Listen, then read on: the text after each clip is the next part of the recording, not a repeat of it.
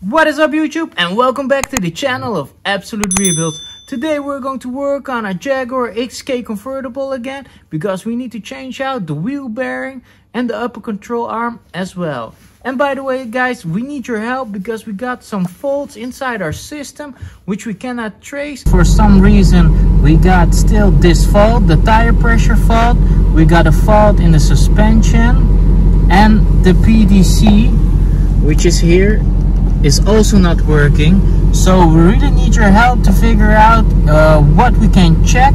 We hook it up to the Snap-on computer and to other devices to check all the error codes, but unfortunately we cannot source the problem. Okay guys, so we got a little bit of a problem with the Jaguar. Unfortunately it gives an error in the drive line on the screen. So we jacked up the jack, checked all the wheels and tires, and we found out that the rear bearing is completely gone. So we have to change that. Also the upper control arm is also completely gone, I think due to the plate inside the bearing. So unfortunately our second-hand part failed us. So yeah, we need to press in a brand new bearing. So let's do that and get it ready for inspection.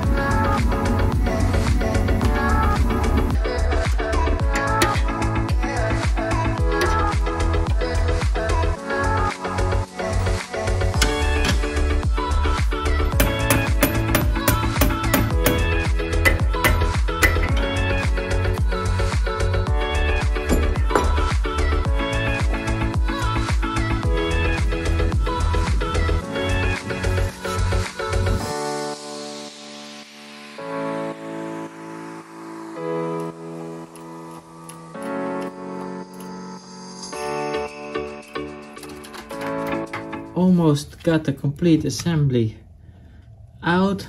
Needs to come out a bit more out of the housing, but then we got the first part pressed out. So we got a bit of a problem, as you could see. Unfortunately the bearing jumped out of the housing with still a piece that's totally rusted out on the shaft. So that's something that we need to figure out, how we can loosen that one. We finally have access to the C-clip that we can remove, and then we can press that bearing out. So currently I don't have the special tool to shrink the clip. What I did is just get 2 screwdrivers and a plier and then press it back together and pull it out.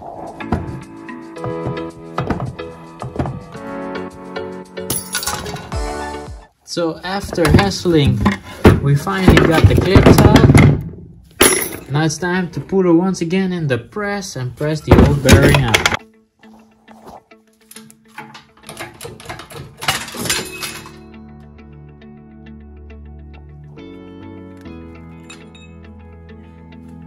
And here's the old bearing.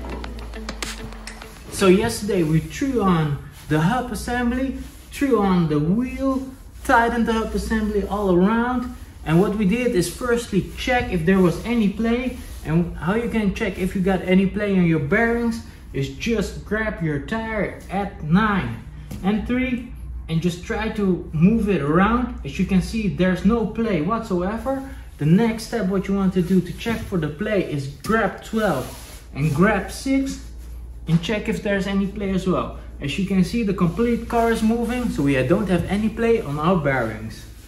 What we're going to do next is take off the tire and remove the top control arm.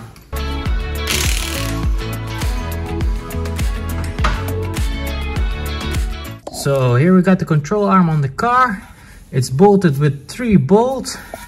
There's one here on top of the hub assembly, one going into the rear, and one here in the front. We got our new control arm right there. So let's install it.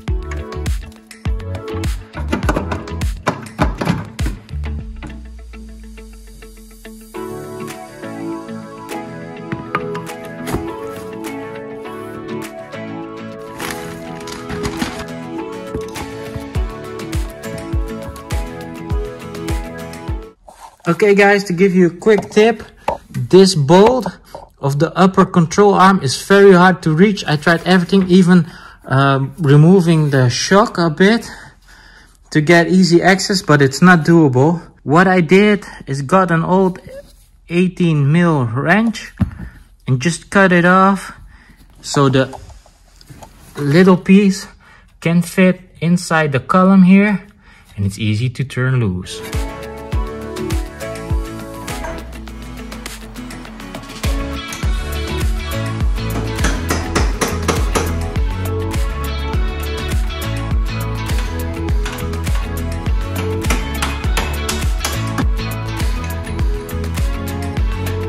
Here's the piece, by the way.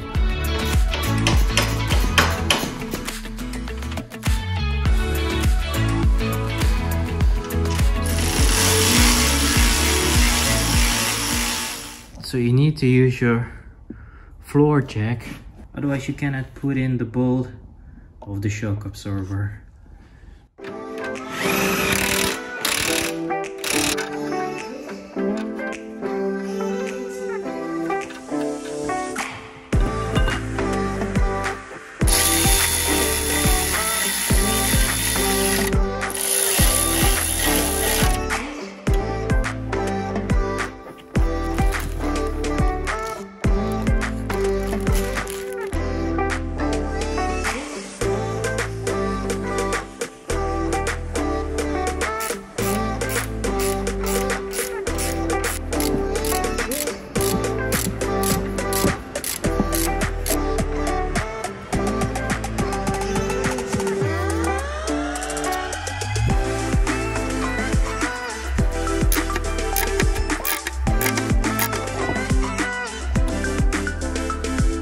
Okay guys, so we fixed the wheel bearing, fixed the upper control arm, but once again we're quite stuck at the fault codes present inside the Jaguar.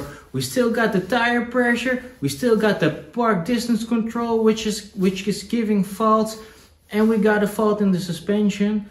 Once again we checked everything with a snap-on computer and some different devices, but unfortunately we cannot find the issue of this car. So if you got any knowledge, if you come up with any idea, please leave a comment down below or send us an email at info@absoluterebuilds.com.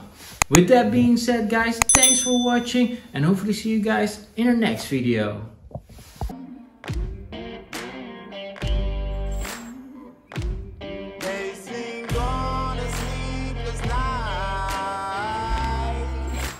Try to catch me howling out.